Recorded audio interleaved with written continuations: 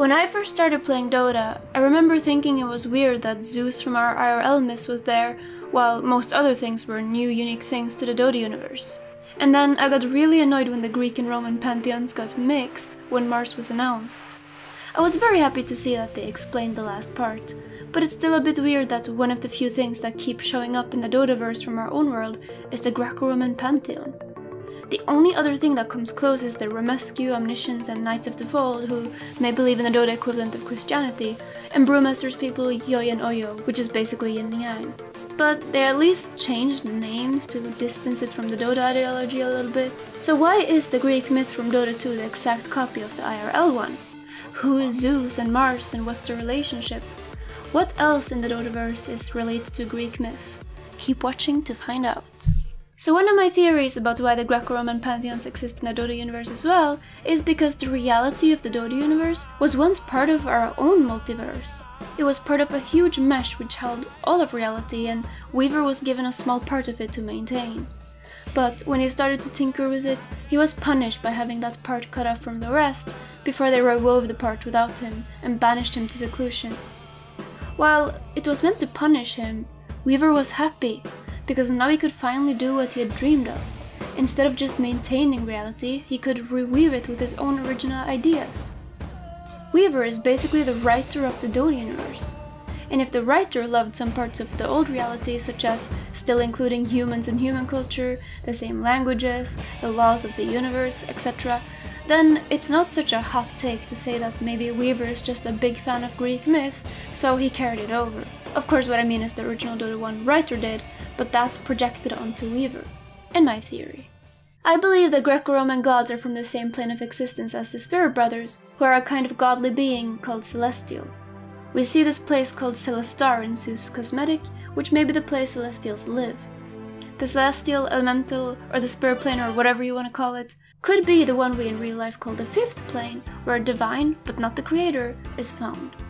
IRL, that's Buddha and Jesus, but in the Dota world, if my theory is correct, that means stuff like the Celestials, aka the Spirit Brothers, the Greek and Roman gods, and original Dota gods like, for example, Salamene, Niktasha, and Omniscience.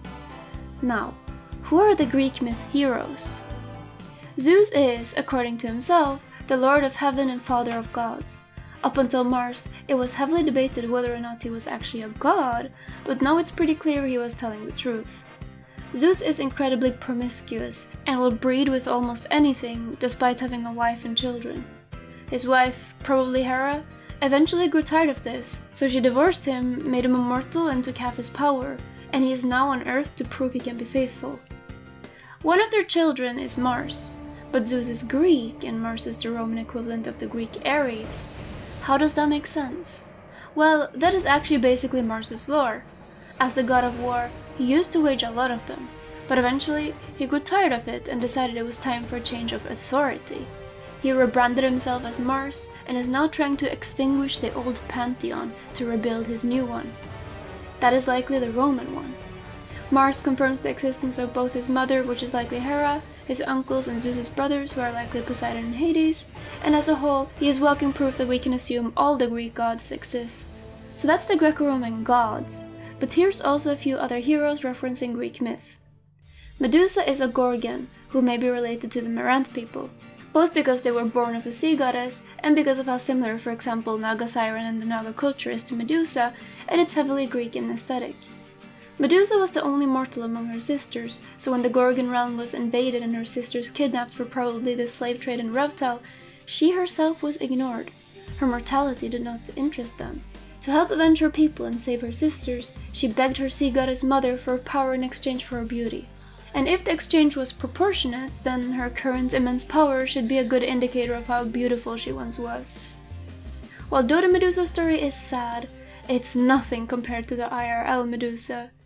She was also an extremely beautiful maiden, but she ignored suitors and instead dedicated herself in service to her favorite goddess, Athena. But Athena grew jealous of Medusa's fairness, and when Medusa was raped by Poseidon in one of Athena's temples, Athena cursed Medusa with serpent hair that would petrify anyone who looked at her face. She was punished for being raped. Athena also helped Perseus later slay the Gorgon by using her shield as a mirror so he could look at her and fight her. And as he murdered her, her unborn child from Poseidon's rape sprung out as Pegasus. Yeah, Greek myth can be pretty metal. Abaddon's House of Avernus is a reference to Avernus, which is believed to be the entrance to the underworld. Bane's name, Atropos, is also the name of one of the 3 Greek fates, death. The 3 fates are birth, life, and death, and is symbolized by a thread. The youngest sister weaves it, the middle sister maintains it, and the oldest, Atropos, cuts it. Broodmother's name, Arachnia, may be a reference to the Greek character Arachne. She, like Medusa, made the mistake of being better than Athena. She was a master weaver, and declared she was even better than Athena herself. They held a contest to test her skill and started weaving. Athena weaved a picture of the gods above men, not equals. Arachne, on the other hand, weave what ways the gods have abused mortals, Zeus in particular for tricking and seducing women. Arachne had not just insulted the gods, but also managed to weave a better piece than Athena, so in jealousy she raged, tore Arachne's creation to shreds, and hit her on the head 3 times. Ashamed, Arachne hanged herself. Athena would not allow her to get away so easily though, and turned her to a spider so she would weave forever. Nyx assassin's goddess, Nyx, is also the name of the Greek goddess of night, but they are probably unrelated. While the phoenix in Dota 2 is a living sun, the phoenix of Greek myth is a bird that can be reborn from its ashes. This video is dedicated to my patron Gelfling. Thank you so much for your support and generosity.